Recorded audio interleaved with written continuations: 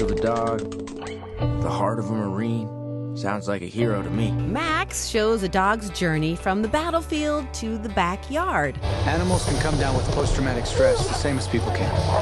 Max, it's okay, it's okay. Star Thomas Haden Church gave us his list of reasons you should check it out. If you care about the American military, you happen to be an animal lover, specifically dogs. Good boy. Overall, I think the biggest reason to put on the list is that it's a very compelling, inspirational war drama, family drama, action movie, but ultimately a very emotionally compelling journey to go on with a young boy and his new war dog, Max. You've been out here all night? I don't want to talk about it.